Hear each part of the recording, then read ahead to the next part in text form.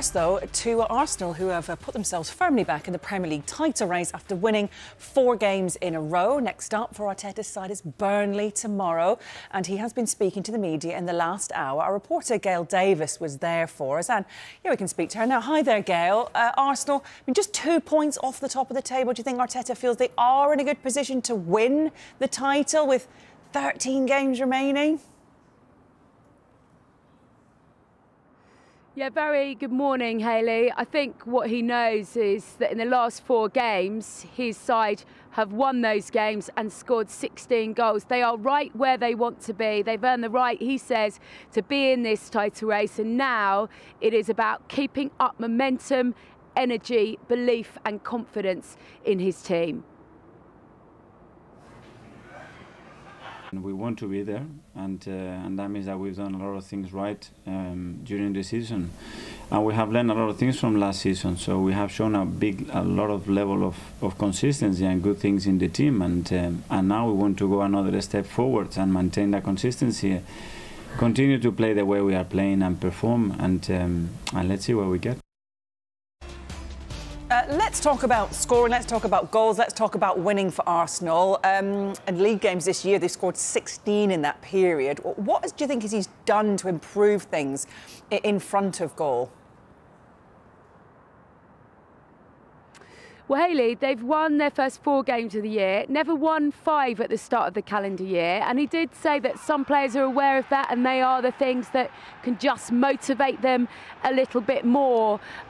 So much of December and January, we sat in press conferencing asking Arteta about a striker. He often replied, I'm comfortable with what I've got trust in the players that I have. And they've certainly repaid him, haven't they, over the past few weeks. That and a sunny trip to Dubai may well have just helped put them where they are with, as you say, 13 games to go. Working a team on the strength and as well the things that we can obviously improve. Sometimes about convincing the players as well to try more, you know, and have more belief and adjust certain things to embrace their qualities and be more difficult to defend at times. And that's a constant evolution that a team needs even through the season, because the opponents are very intelligent and they know what we want to do. And talking of strikers, the question was put to Mikel Arteta about a certain Kylian Mbappe. He did answer it with a wry smile, but Arsenal fans, he certainly hasn't ruled out signing the superstar. I think we all know where he's going, but... You know? Well, the talk is Real Madrid, but I just wonder if the talk could be Arsenal potentially. Would you be interested? Well, when there is a player of that caliber, we always have to be in the conversation. But as you said, it looks in a different way. That's what I would say. You just never know, though, do you? There were a few journos at the end of the presser just calculating whether or not Arsenal would be able to afford him, how they could afford him. So he's certainly not ruled it out, has he? In terms of the team that are available to go to Burnley, they are managing a few niggles.